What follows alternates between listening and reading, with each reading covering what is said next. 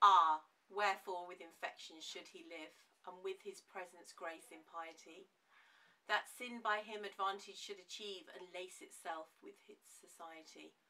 Why should false painting imitate his cheek, and steal dead seeming of his living hue? Why should poor beauty indirectly seek roses of shadow, since his rose is true? Why should he live, now nature bankrupt is, beggared of blood to blush through lively veins? For she hath no exchequer now but his, and proud of many lives upon his gains.